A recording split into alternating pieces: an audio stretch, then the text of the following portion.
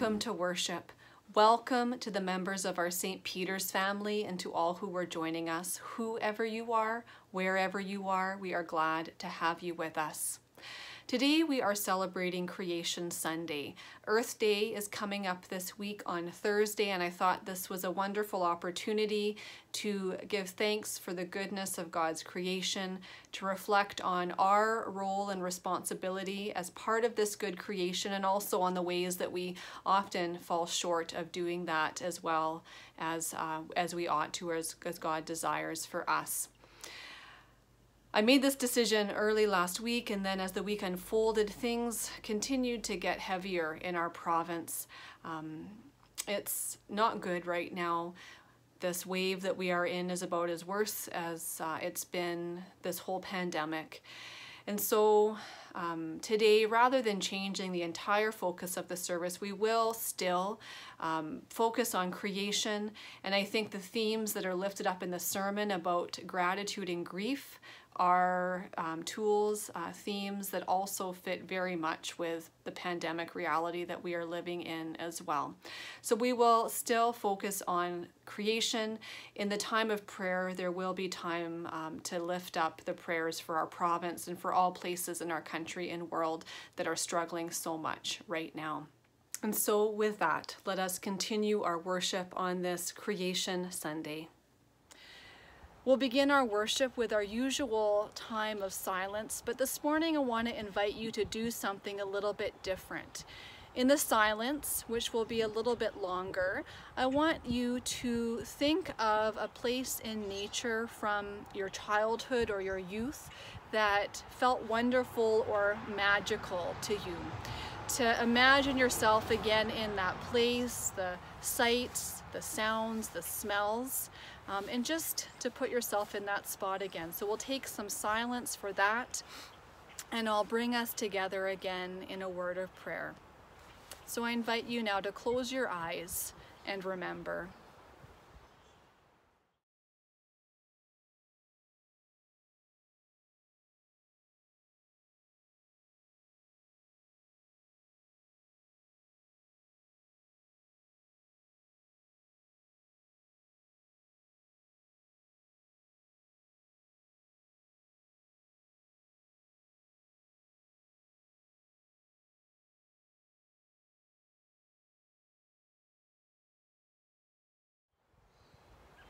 Let us pray.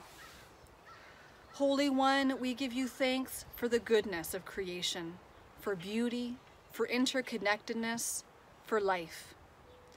We thank you for the times and places when in nature we felt your love and presence with us. Help us hold fast to these memories so that we remain always aware of what it is we stand to lose.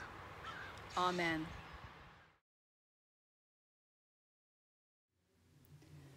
Bless the Lord, O my soul. O Lord my God, you are very great.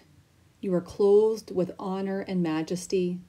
You make springs gush forth in the valleys. They flow between the hills, giving drink to every wild animal. The wild asses quench their thirst. By the streams, the birds of the air have their habitation. They sing among the branches. From your lofty abode, you water the mountains. The earth is satisfied with the fruit of your work. You cause the grass to grow for the cattle and plants for people to use, to bring forth food from the earth, and wine to gladden the human heart, oil to make the face shine, and bread to strengthen the human heart. The trees of the Lord are watered abundantly, the cedars of Lebanon that he planted. In them the birds build their nests. The stork has its home in the fir trees. The high mountains are for the wild goats. The rocks are a refuge for the conies. You have made the moon to mark the seasons. The sun knows its time for setting. You make darkness, and it is night, when all the animals of the forest come creeping out. The young lions roar for their prey, seeking their food from God. When the sun rises, they withdraw and lie down in their dens. People go out to their work, and to their labor until the evening. O Lord, how manifold are your works! In wisdom you have made them all. The earth is full of your creatures.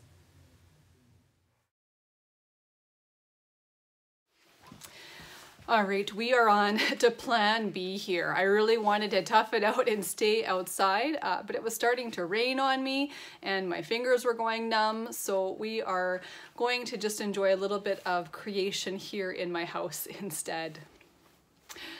Last November, I took part in an online forum put on by an organization called For the Love of Creation. This is a faith-based climate justice initiative that our Evangelical Lutheran Church is a part of. Now, I honestly don't have a lot of extra time these days for events like this, but there was something about the title of this one that caught my attention. It was called Grieving, Healing, and Connecting with Creation. Like many of you, I care deeply about creation, and I feel completely overwhelmed when I hear the warnings from scientists about how close we are to climate catastrophe. So when I saw grief and healing connected to creation, I thought this is something I want to find out more about. The video call, which lasted about an hour, brought together around 100 people from across the country, and it started out actually the same way that we began our worship this morning. They began by asking us to take a moment and imagine ourselves in a natural place from our childhood that had seemed magical or wonderful to us.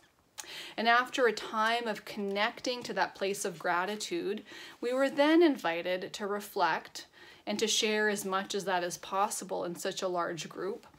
What breaks our heart when we see what is happening to the natural world?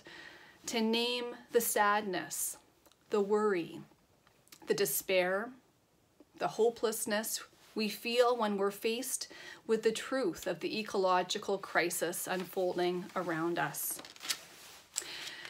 I've since discovered that there is actually a term for this. It's called eco-despair. That sense of hopelessness and helplessness we feel when we're faced with the enormity of the environmental problems of our day. We all know that dwelling on a problem doesn't make it go away, but you've also likely learned that neither does ignoring it. What I experienced on that Zoom call back in November is that having some space to acknowledge my grief, to normalize and honor the pain that I carry about what kind of world it is that I'm leaving for the next generation. By the end of the call, I felt a little less burdened by it. Now, this has actually been a more general personal learning as we live through this time of pandemic, understanding the purpose and power of lament. But this was the first time I'd experienced it as it relates to climate grief. To experience how when we honor our pain, when we face it and name it, to say how it makes us feel, that in doing that, we actually release some of the power that it has over us. And when that energy that we were putting into grieving is released for a bit, we find that we have some more energy to put towards other actions, to actually doing something again about the problem. That when grief is released, space is made for hope to move in again. At the 2019 National Convention of our Evangelical Lutheran Church, one of the things that we talked about was reconciliation with creation. Two professors from the University of Regina, David Sachin and Mary Vetter, spoke to this by sharing their own journey as scientists and people of faith. They talked about how science gives us the facts. It tells us just how bad things really are, but that science can't give us wisdom for the way forward. This is where faith and spirituality have a role to play. When we look to our faith, when we look to Scripture, we have such a deep well of wisdom. We see throughout the Bible that creation is good and loved by God. We have the story of the Garden of Eden, this memory of harmonious creation and balance, humans tasked with tending, gardening, caring for creation.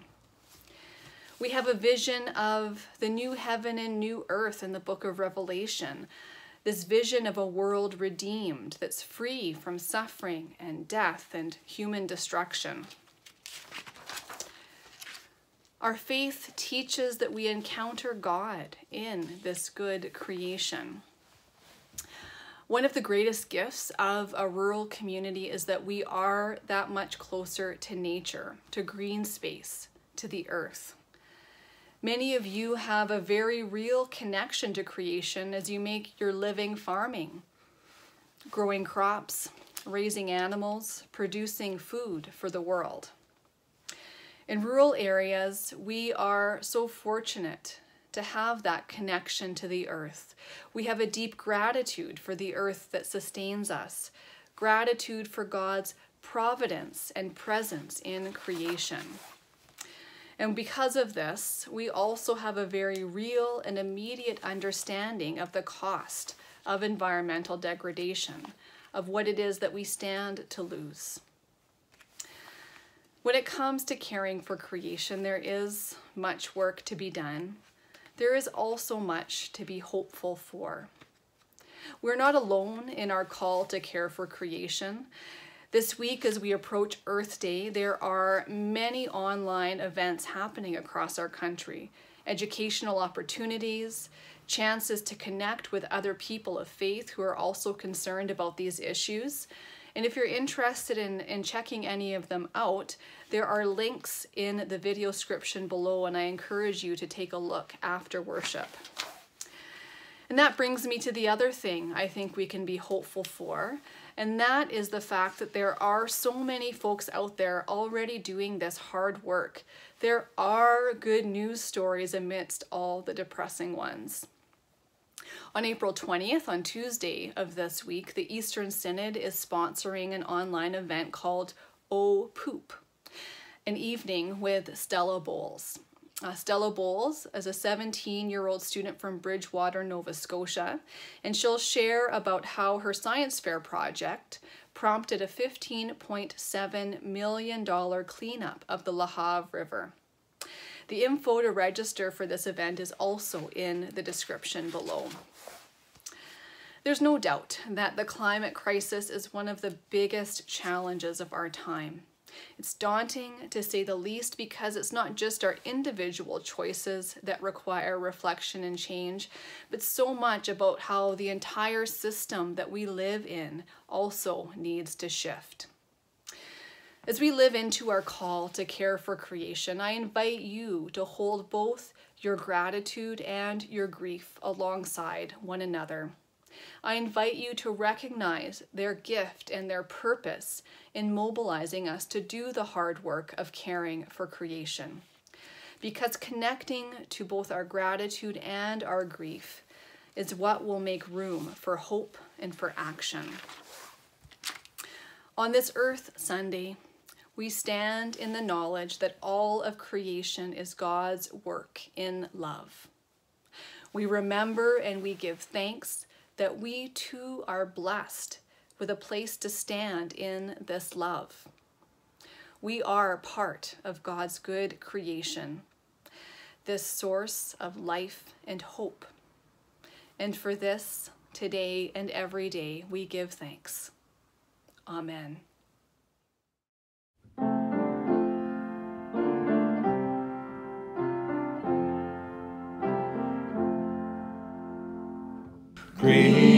Creating God, your fingers trace the bold designs of farthest space.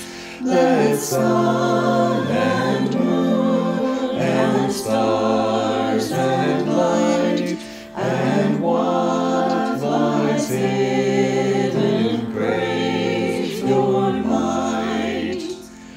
Sustaining God, your hands uphold, earth's mysteries known.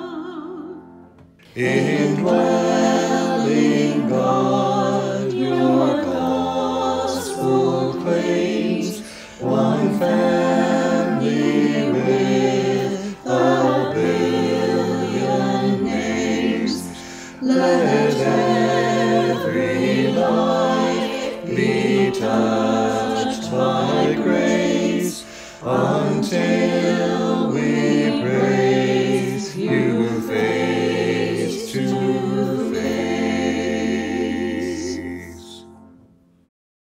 Let us come before God in prayer. O God, maker of heaven and earth, of all that is, seen and unseen, your great love has placed us in your creation, and you commanded us to care for it. Your works declare glory and strength, and you call us to praise and reverence. Where we have degraded or destroyed earth's bounty, forgive us. Where we have taken beauty and majesty for granted, have mercy upon us. Where we have become estranged from the creatures with whom we share this planet, grant us your peace. Creator God, hear our prayer. As we join together in celebration of the earth, we know that there are many things that thwart our efforts and our responsibilities to your creation. The issues of the environment are often associated with differing political views. For the openness to learn about environmental issues and concerns, we pray, Creator God, hear our prayer. In such a great and complex world, we often feel so small and helpless, as if what we do has no impact on the rest of your creation. Yet we know that because we are created in your image, we are connected with the entirety of creation, just as you are. For an awareness of how our own lifestyles can be modified to help protect the environment, we pray, Creator God, hear our prayer. In an environmental catastrophe, the people who suffer first and greatest are often the poorest of the poor. Yet we rarely hear their voices, silenced as they are by the realities of global life. For those who live in poverty and suffer the devastating effects of flooding, drought, and other environmental issues, we pray, Creator God, hear our prayer. As we live through a global pandemic, we are learning just how precious and precarious life on this earth can be. We pray especially for our province of Ontario and all places around the world that are currently facing devastating waves of COVID. Grant strength to our healthcare workers. Grant wisdom and courage to our political leaders. Grant protection to those most affected by this third wave, especially those who do not have the privilege or freedom to stay at home right now. Creator God, hear our prayer. This day we pray for those in our midst who suffer from sickness and death. Grant them and their loved ones mercy. Creator God, hear our prayer. God of the sun and the moon, of the mountains, deserts and plains, God of the mighty oceans, of rivers, lakes, and streams, God of all creatures that live in the seas and fly in the air, of every living thing that grows and moves on this sacred earth. We are formed by Christ into your people, called to bring the world into your marvelous light. As the body of Christ, we are entrusted with caring for this earth which you have created. Help us to love and respect it, to repair what we have damaged, to care for what you have made good and holy. Give us the wisdom and the passion to change our minds and hearts and our ways. Let us be the change we pray for, bringing about ecological conversion which grows and spreads to every corner of the earth, for our sake now and for every generation which is to come. Amen. While I was indoors, I had a chance to warm up and the sun decided to make an appearance, so here we are again enjoying God's good creation. I invite you to receive this blessing. God has placed us in creation not as owners but as caretakers. May the grace of God sustain you, the love of Christ be your glad delight, the Holy Spirit renew the image of God in you day by day. Amen. God be with you this week. I know it continues to be a pretty heavy time as we continue through this lockdown with the stay-at-home orders as case numbers continue to rise. I hope that you will take some time this week and the days to come to get outside, to pause, to connect with the goodness of God's creation that is all around us, that goodness that is within us as well. I also want to say a special word to all of the educators and families with school-age children. You will be in my prayers this week as we head back to remote learning. It's not necessarily, we know, going to be an easy time. So be kind, be gracious with yourself and with one another as we go through this time. Let us go now in peace to care for God's good creation. Thanks be to God.